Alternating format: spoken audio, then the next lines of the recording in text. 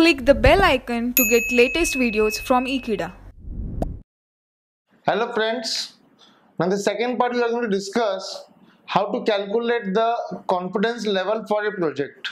What exactly do we mean by confidence level of a project?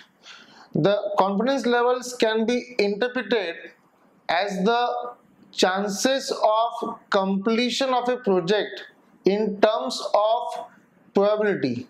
So if a client asks me what are the probable chances of completion of project in so and so days, I should be able to answer the client that the probability of completion is 80%, 90%, 60% or whatsoever.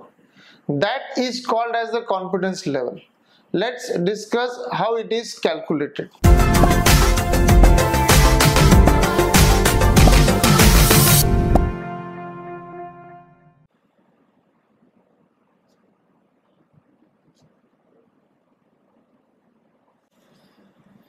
The concept of calculating the probability basically appears only in PERT, it doesn't appear in CPM. And this is where we use something called as the standard normal distribution or the standard normal probability distribution. Now here we convert our numbers into standard normal variate.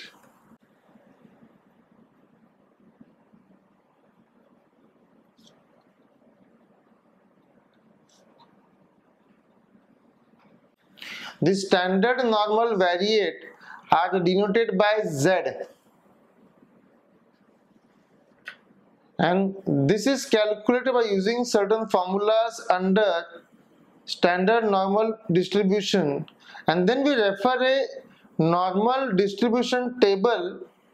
Just like we did in simulation, we had random numbers. Here we have standard normal distribution tables which needs to be referred to get certain answers. How that is done will be the crux of the part of today's lecture. So I'll first calculate the Z, that is called as the standard normal variate, and to calculate the Z we have got a formula. Z equals to T minus TE upon standard deviation. T minus TE upon standard deviation, where T stands for target time.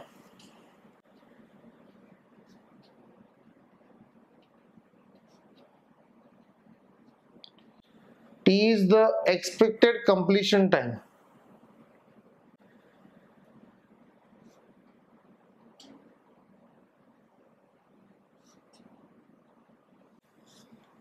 And SD is the standard deviation.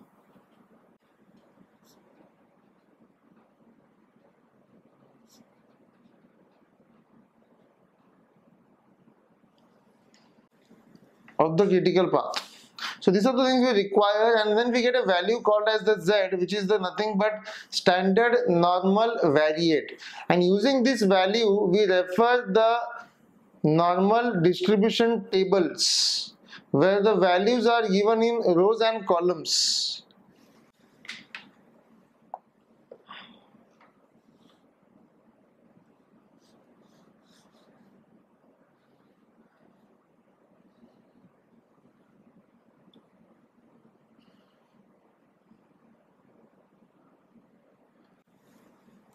We make something called as the bell curve or a standard normal bell curve, which I'll explain, but I won't use too much in the solutions or in the problems because it is not needed to that extent.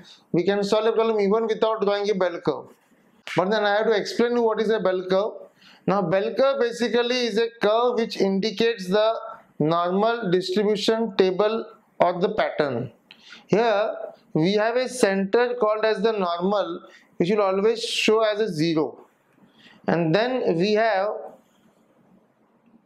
something like this which looks like a bell, and this bell has equal probability on both the sides, so it is perfectly symmetrical.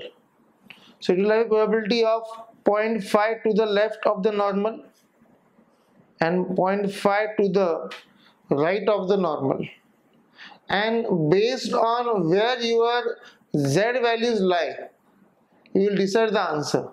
If z value lies on the left side, that is my z is negative, then my answer will differ. And if the z lies on the right hand side of the 0 or the normal, then my answer will be positive. So this is somewhere we need to understand this concept. We need to follow a table called as a normal distribution table.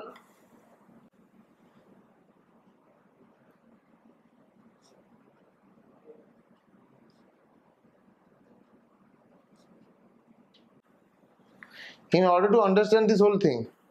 Thanks for watching this video. Do subscribe to our channel Ekeeda.